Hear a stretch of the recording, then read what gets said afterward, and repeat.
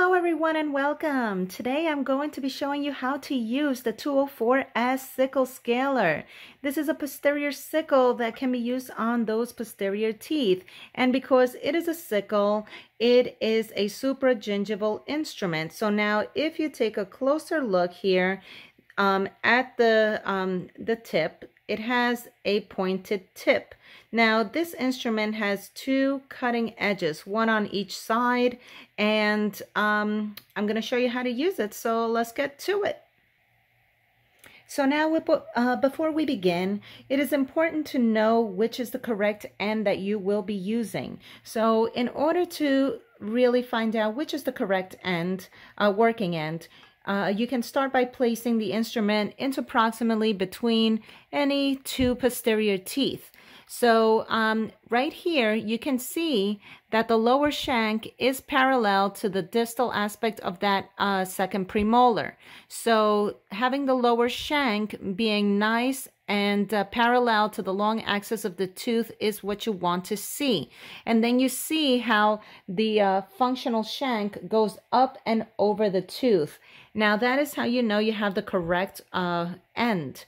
Now for if I were to place my instrument incorrectly, you can clearly see how the tip is pointing outward. So that is not correct.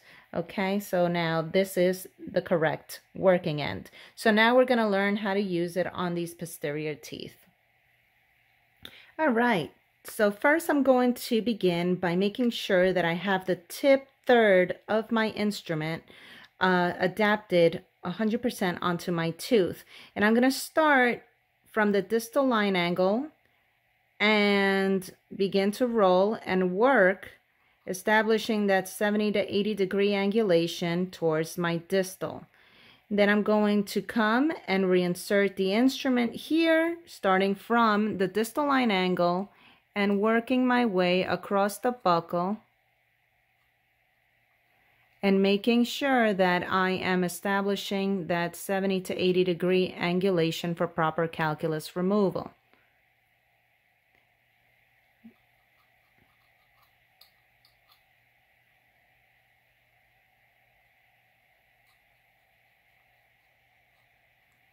Making sure I am maintaining my fulcrum and rocking on my fulcrum and just slightly tilting the lower shank towards the mesial aspect of that tooth, making sure I am maintaining that 70 to 80 degree angulation.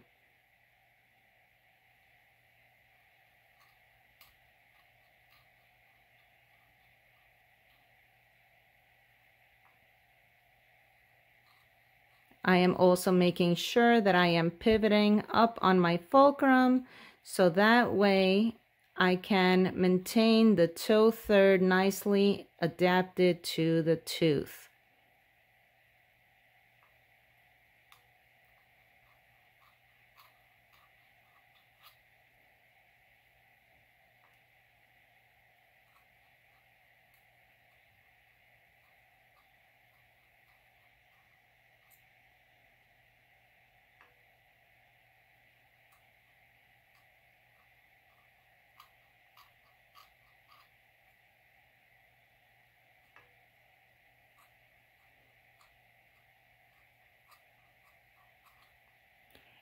And that is how you use the 204S Sickle Scaler.